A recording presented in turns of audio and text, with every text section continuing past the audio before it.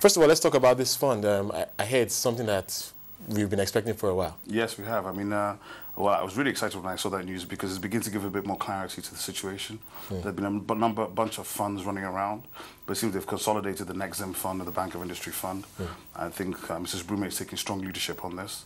And with the fact that this is a significant amount, I mean, $500 million is a significant amount that can spur. Cause I really look at it as a spur for the creative industries. You know, entertainment is a bit of sort of a misnomer.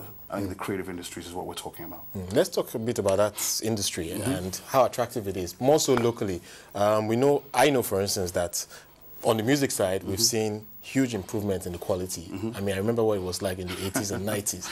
It's a totally different ball game right now. And obviously, it seems like beyond Nigeria now, it's now an African product. Well, I like to say, you know, when we were in Abuja, I talked about Nigerian soft power, and I like to say that I think the music, the movies, the comedy are already taking over this continent. We're certainly getting into Asia. I mean, in 1 week, Nato C was in Malaysia, Malawi, and Kenya in 7 days, and that's just one Nigerian artist. There's so many traveling all over the place. What has happened though, in spite of, you know, any support coming from anywhere except small little companies such as Storm and Kenneth and Question Mark and a few of the others that are out there, Chocolate City. So that's on the music side. But the Nollywood people have done enormous strides. All of these things have happened because of lack of real support. So it's great to see that the government has come together with regulators and the financial community to say, okay, listen, we may not really understand the sector, but we know something needs to be done.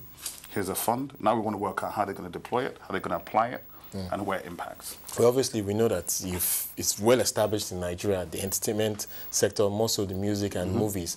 But how big can it be globally? We're looking at Africa. I think already Nigerian movies are more or less household name in many countries. Every country you go to, it's not just on television, it's on television. I mean, it's like the movie out at 10 p.m. is Nigerian movies, every country. I just came in from Nairobi yesterday. Everywhere I went, it was Nigerian music, on radio, Nigerian music. Really, what we've got to learn from the Black Americans is about how to monetize our content and how to capture those revenues.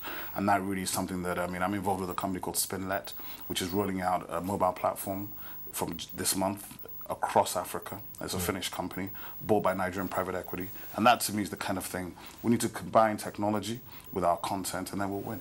Let's come back to this fund. How do we get this money out?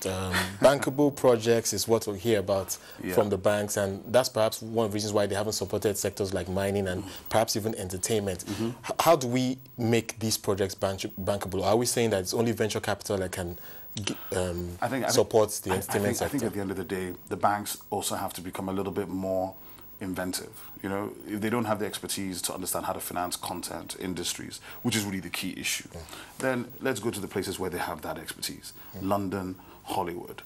Go there, get the expertise. You're the bank, get the financial advisory on board, then tweak it for this environment. And once you've done that, you can come up with a hybrid solution that will fit for the market and fit for the bankers. Because the bankers need to be happy. They need to be comfortable to give us the money to go make the money. Because the truth of the matter is, you know, Avatar, $500 million budget, which is bigger than, which is the size of this fund, generated $4 billion so far. I'm sure if this fund generates $4 billion, nobody will be complaining. Absolutely. Let's talk a bit about how far it can go again. Like we mentioned, it's already all over Africa. What about the West? What about the US? Well, we're in partnership with Rock Nation, which is Jay-Z's company. I mean, in terms of digital and music and publishing and things of that nature. The band, who's a big Nigerian artist, has been signed by Kanye West. I think you'll see in 2012, you know, there's a bunch of artists coming out of Nigeria who are in discussions with major labels and major artists in North America and in Europe.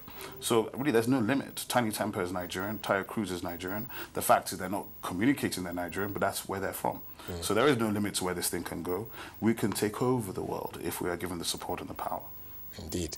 And what's the prospect for a listing of perhaps an entertainment company in Nigeria? Well, if you look at it, for example, I mean, you look at Disney, which is one of the biggest companies in the world. Disney licensing is almost a $70 billion business.